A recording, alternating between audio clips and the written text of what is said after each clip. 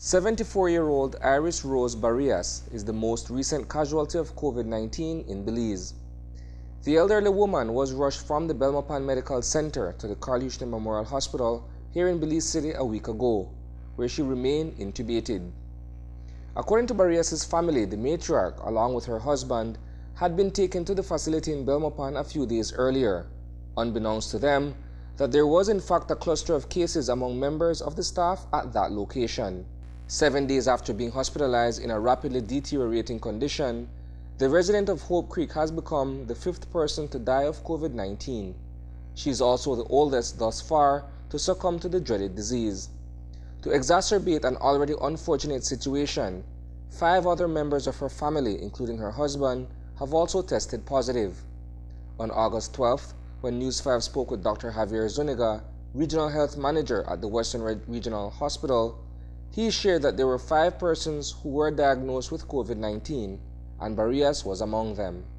Over the last week, we've had, as you all know, or you all are aware, we had a little cluster at the Belmopan Medical Center. So we have 3 persons who have been diagnosed with COVID from the medical center. And yesterday, we also had one more positive case, which is also linked to that first case, that center. And then the other case, which would be the 5th case, so that's 4 from that medical center, and we have a 5th case, which is not linked to that particular medical center, but to San Pedro. So that's what we have. Yes, 5 people who are active at the moment. This afternoon, Barrillas' body arrived in her home village, where it was interred under strict public health protocols. Those handling the casket, including the gravediggers, were all dressed in PPEs. The family was kept at bay and were only allowed to witness the burial from a distance. They assert that their parents had been taken to the private facility in Belmopan to avoid exposure to COVID-19 in the public health system. Little did they know that she would come into direct contact with the disease there. Registered pharmacist Elroy Franco, lab technician Jesser Leon are among the hospital staff that have also tested positive for COVID-19 at Belmopan Medical Center. At the time, this was what was shared. We have 1 person hospitalized at the moment. The person is stable and has been progressing positively. So we do expect that that individual will recuperate soon and will be able to go home to complete their quarantine.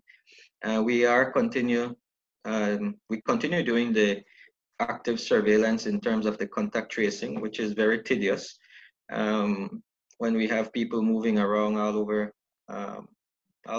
it becomes hard to contact these individuals. So we are also asking if people know that they have been in contact with this medical center to please contact us so that we can also reach out to do any type of active surveillance with these individuals. While there was a contact tracing exercise in the immediate aftermath of those results, there was an appeal to patients who may have come in contact with the hospital staff to come forward and get tested. We understand that 4 other members of Barrillas' family who were swabbed have been cleared of the virus.